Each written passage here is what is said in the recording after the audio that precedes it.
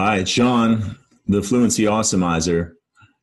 I'm here today with two reading exercises. We're going to practice decoding multi-syllabic words. We're reading big words. We're going to practice reading big words. I've got 2 rounds for you. We should be about 5 or 6 minutes. That's it. So let's get started. I'm going to show you this word, and I'd like you to read it right out loud. All right? You ready? Now, did you say interested? All right, if you said interstate, that's great. The top word is interstate. There's a chance you could have thought or said interested, because these words are very similar, and it's worth comparing them to help improve your reading, and also maybe to carry around a couple of things to help you spell both of these words when you need them. The reason they're similar, if you look in the middle, there's an R controlled sound, not just an R, but and an ST in the middle.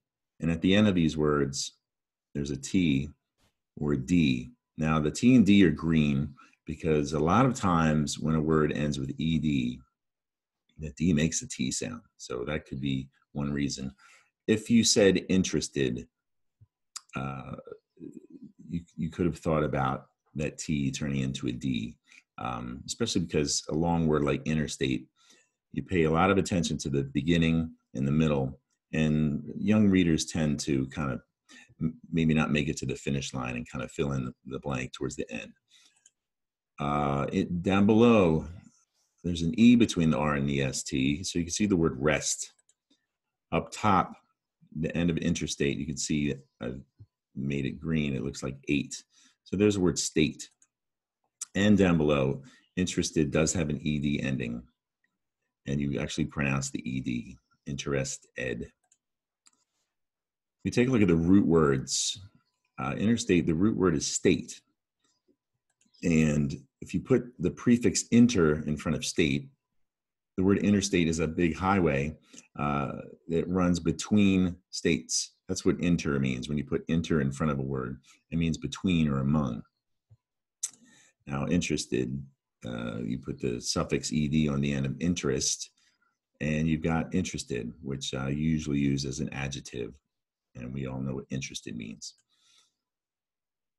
Now, take a moment here and look at the syllables. Interstate is a 3-syllable word. Interested is a 4-syllable word, but you could probably get away. I'm sure you pronounce it with 3 syllables. Interested.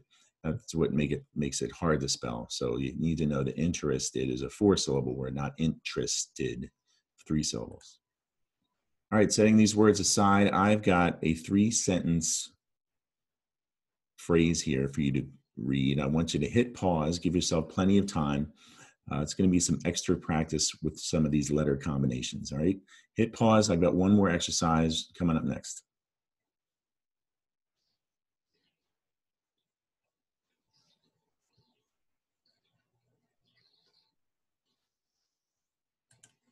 All right, here's the second round.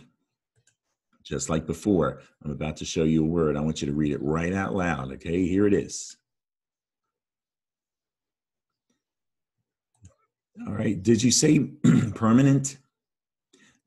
The top word is prominent. The bottom word is permanent. There's a chance you said permanent when you read prominent, and there's a reason why. Let's take a look. If you read prominent, that's great. We're going to compare both of these words. There's a P, R, and M in the beginning of both of these words, all right? But down below, permanent has an R-controlled sound. There's an E before that R. So you can see the syllable or even the word perm. Up top, there's an O after the R. The P and the R together to spell or to sound out pr. And we fill it in with an O, pra. A short O is this. I like to remember short O by thinking of what does a doctor ask you to do? One of the first things you do when you go to the doctor's office is open up and say, ah.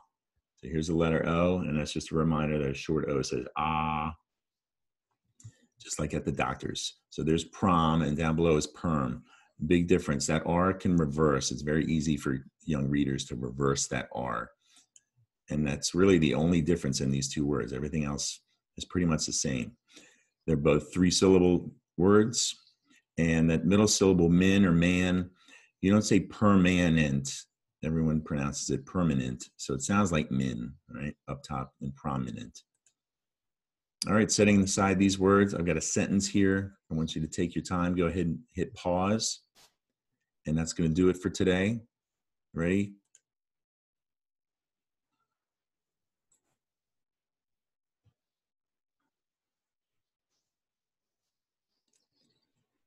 All right, be sure to check me out again tomorrow. I'm going to post another video, unless it's the weekend. I'll put it up on Monday. And be sure to like or follow my Facebook page. And I'm on YouTube at the Fluency Awesomeizer. See you next time.